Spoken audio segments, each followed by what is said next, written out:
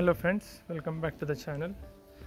Today we will be continuing the Himalayan voltage regulator rectifier with the second part, and the main agenda of this video is now to monitor the three phases of the alternator by using an oscilloscope. So this is Handtech oscilloscope 602 BBL. This is a three-phase alternator output pin, so coming from the alternator, and I have connected three wires here for each phase to monitor in the oscilloscope, and I have one more wire. This is battery ground, so this I have taken from the battery, and now we will be connecting these wires with oscilloscope and start monitoring the waveforms. So for the first time in the YouTube, I think you can able to have insight about how exactly the alternator works in a bike. Now we will measure coil resistance, if it is correct or not.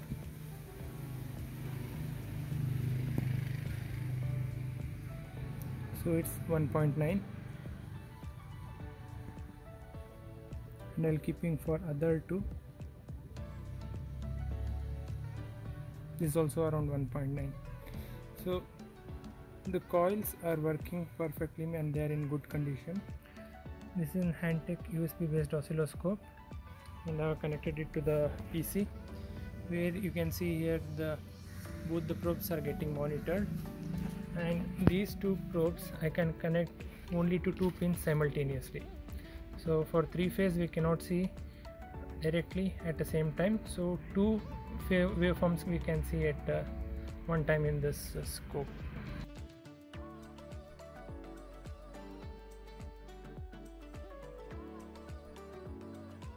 Now we will connect this pin, voltage regulator rectifier input, and this is the alternator output.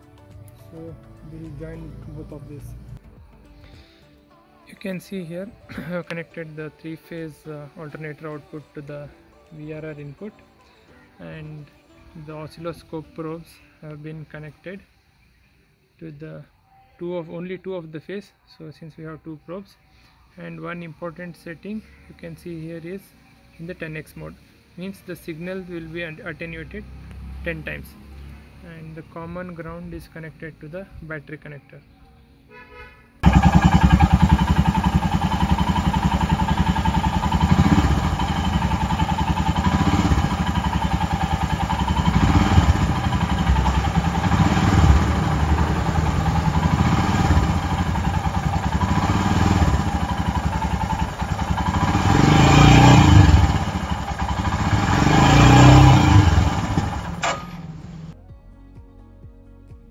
You can see now I have made some changes to the circuit to avoid damage to the oscilloscope due to voltage surge.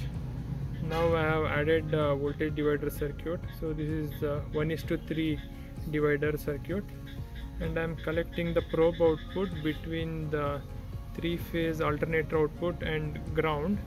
So I am tapping the in-between lines, so this attenuates the signal by 1:3 ratio, so it will be safer to operate for the oscilloscope, and for further safety I have kept it at 10x mode. So 1:3 first attenuation, and then further 1:10 attenuation here. Initially we will be now seeing the waveforms of two phases from the alternator. Only two phases output will be seeing now. Start.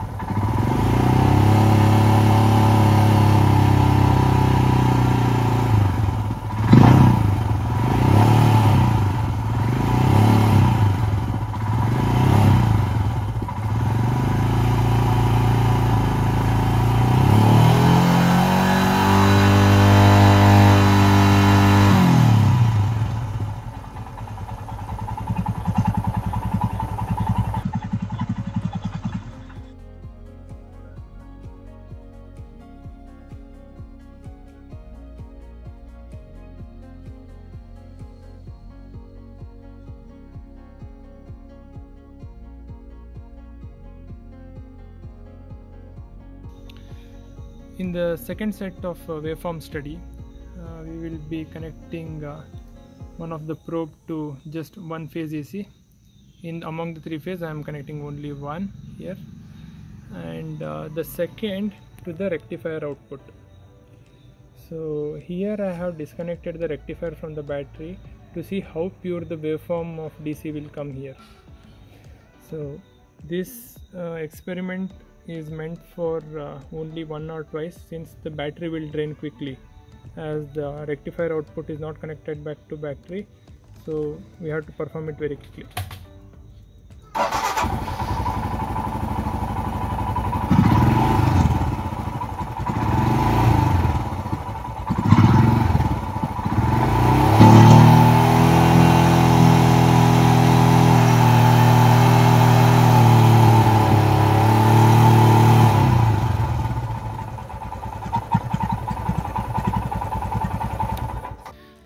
Now monitoring the third set of waveforms.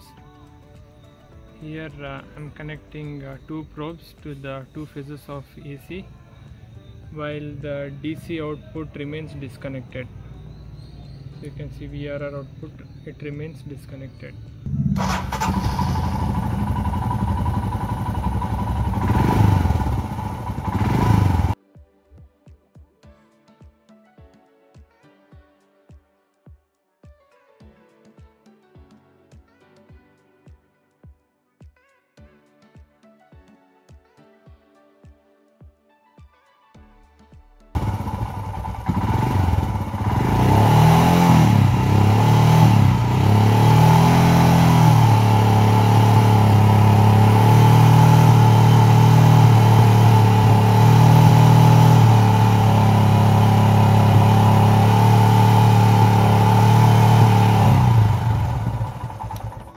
Some of the key things we observed during our testing of waveforms.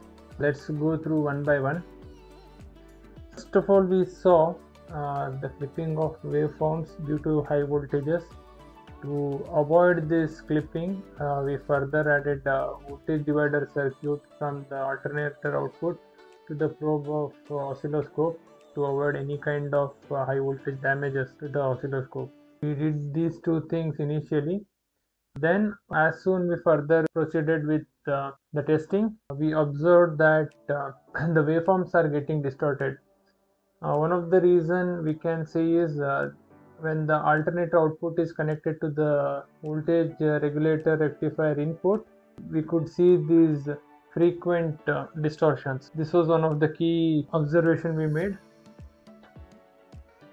Then comes once the regulator rectifier input is disconnected from the alternator, we could see the pure sinusoidal waveforms. So this was observed, and in these waveforms we could see there have been continuous spikes at regular intervals. This is due to the pickup coil that takes up after every one rotation. You can see these occurs at exactly same interval of time. So these are all the observations. That's all for today. Thank you.